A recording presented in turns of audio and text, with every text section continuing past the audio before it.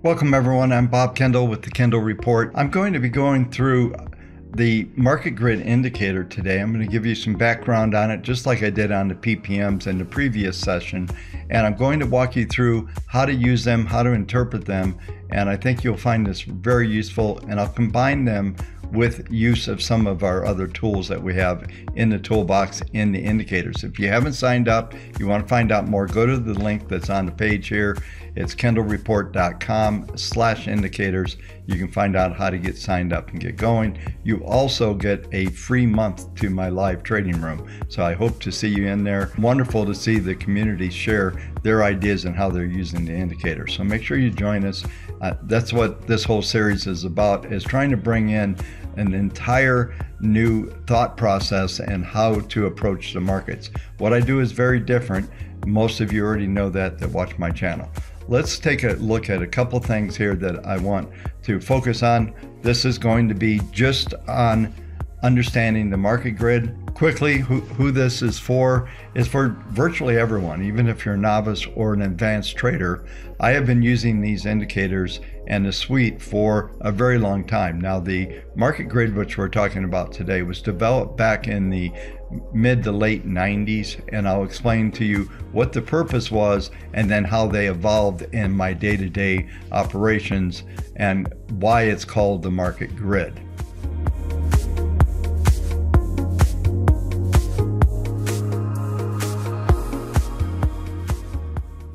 Let's start talking about the market grid and what it was all about and why they were developed. Back in the 1990s, I had a service that was for traders in large institutional rooms, primarily hedging risk in their portfolios, whether it was bonds or mortgages.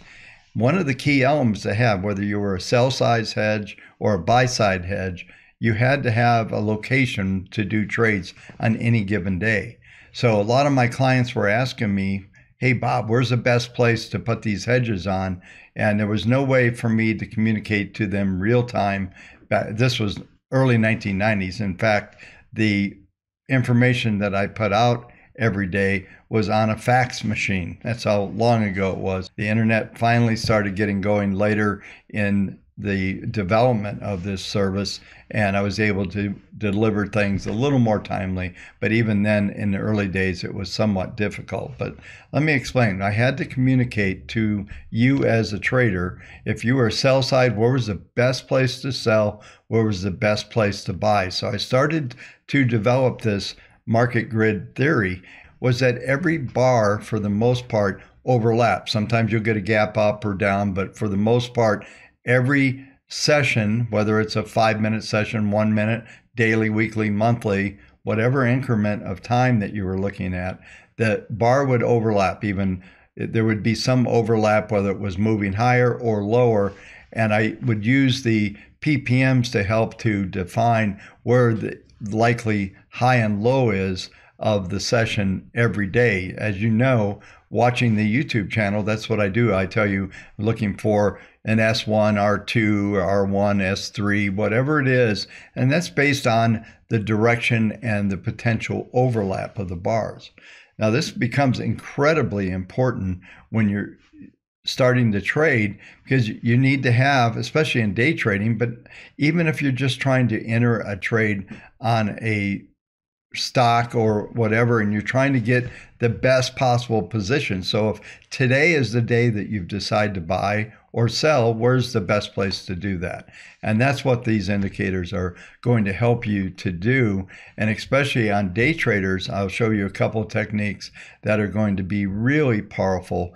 And when I do the video with the webs, the Wavetech webs, that will also give you some more insight, and using the webs in conjunction with the market grid, and then ultimately adding in the indicators of the PPMs and some other tools that we're going to be able to put together in the entire suite and make you an unbelievably accurate trader, and knowing exactly where to place your stops and where your pivots are and all of those type of things. And you don't have to figure them out. The indicators are going to put them on the screen in real time for you. You're ultimately going to need to have the PPMs to determine that directional overlap. So a lot of times, if the market's trending up, you should have positive PPMs, and therefore the overlap is going to be, will make a new high. And you'll be able to see all of these things, and I'll show you these techniques as we go through the charts. What I'm going to do to start with, we're going to watch the grid unfold. I'm going to use Microsoft as an example, and we'll watch it unfold on a weekly chart, and I'll discuss that as it goes through it. It'll probably be a 1 to 3 minute type increment that I'm going to talk about. Then I'm going to add in the PPMs, and we'll stop and start and show you exactly what the expectations are for the bars, so you'll have a little more understanding of how to use that. Then I'll summarize at the end some of the other elements that you could bring into your analysis.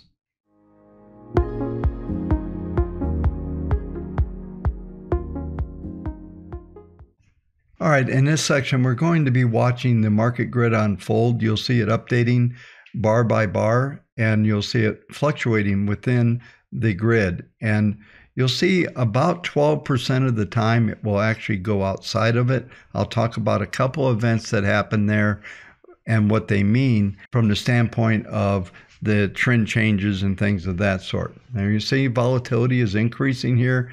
And as volatility increases, this indicator adapts to volatility.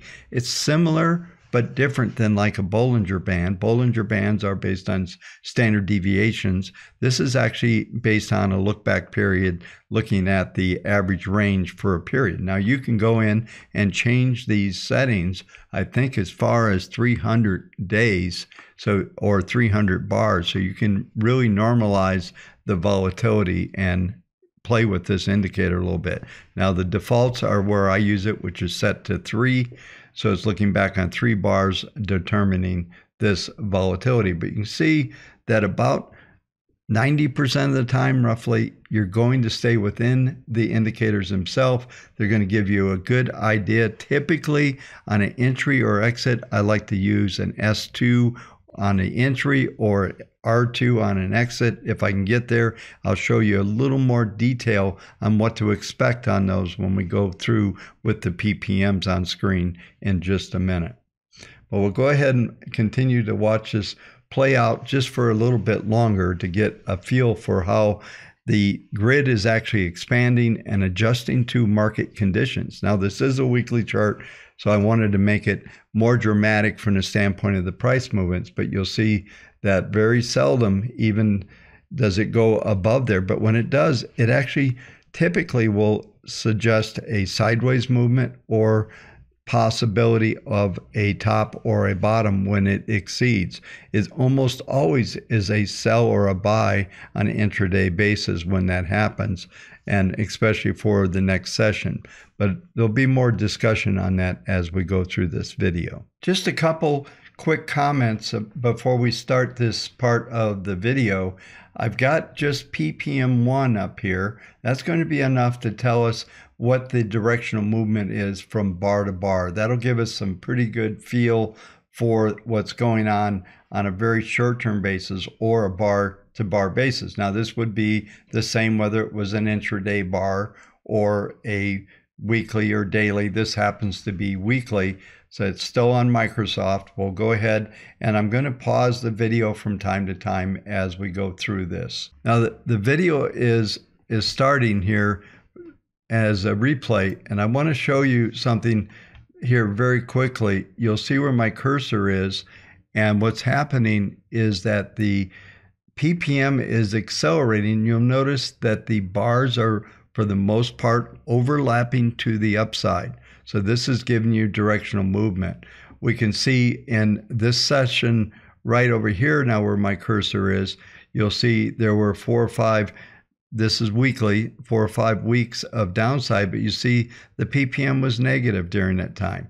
So you can, when you start to see this turn up and down, you start to get a feel for what levels are going to play out. For instance, for the most part, if you notice, we did trade R2 on this particular bar. I know this is very small, but this area here, these were all, for the most part, printing R1, S3, and then also, even if it did print up to R2, S3 was typical, or even an STX, which is the extreme. We saw this go into a sideways pattern. We're still drifting here. And so there was really directionless movement here. And we're trading the typical S2, R2 in those ranges and volatility. Now, this is weekly, so it has more of an opportunity to develop that volatility. But the second we start to turn up here, I'll just bring us over here to this level here, you'll start to see that the PPM is turning up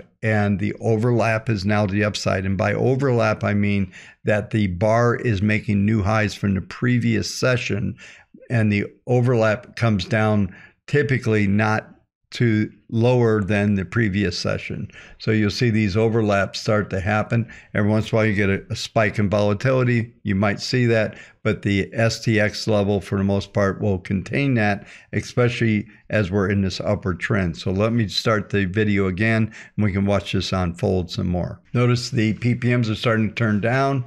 We got a spike up here in volatility. We turn back up, and now we're seeing some stability start to come in, and now we're trading within the range. Volatility is kicked up substantially. This happens to be March of 2020, so this is why we're seeing this extreme volatility. But I want you to see how it is adapting to the ranges. We're still staying, for the most part, within these ranges as they are being projected out in the future. So there's a series of Fibonacci numbers that are in this calculation, but it's very stable and predicting how the market's likely to unfold here.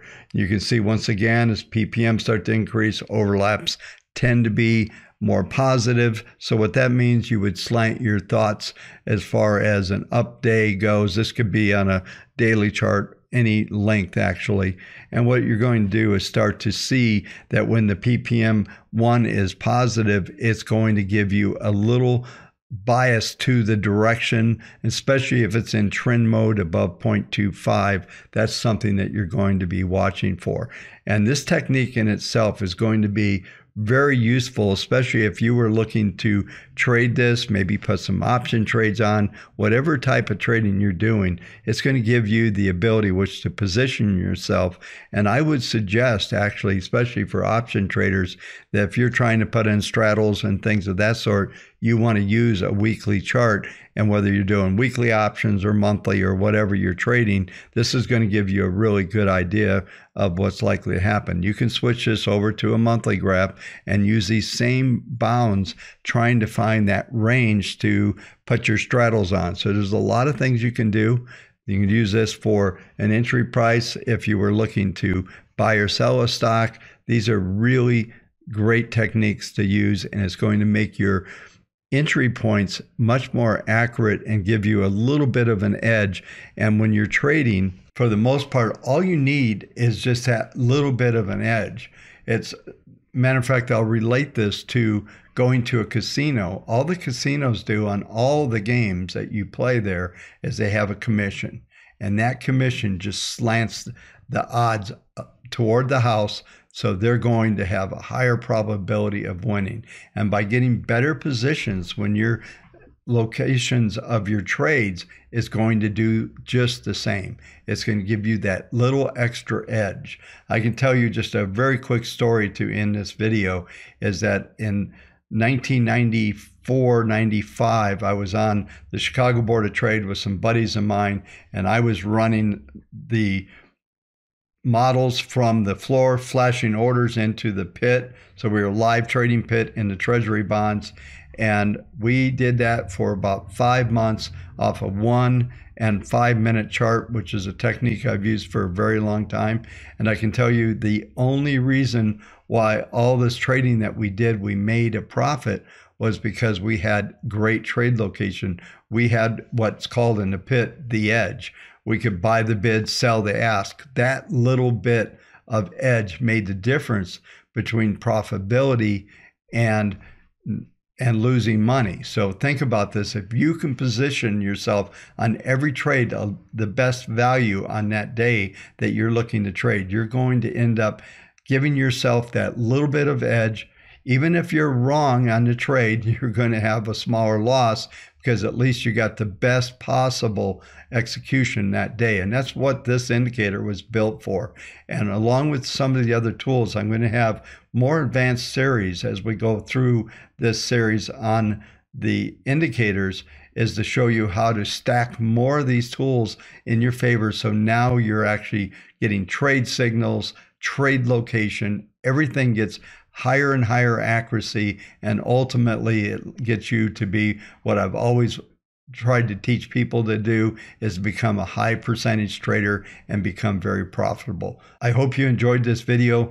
I'm looking forward to the rest of this series as I go forward. Thanks for watching.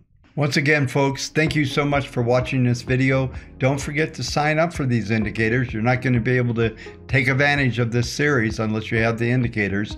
Go to the link here, kendallreport.com/indicators. Find out more how to get started, get access to our live trading room, and become part of our community. I really appreciate you watching these videos. Make sure you subscribe, like, and hit that notification bell so you know when I post the next part of this series. Have a great day, everyone.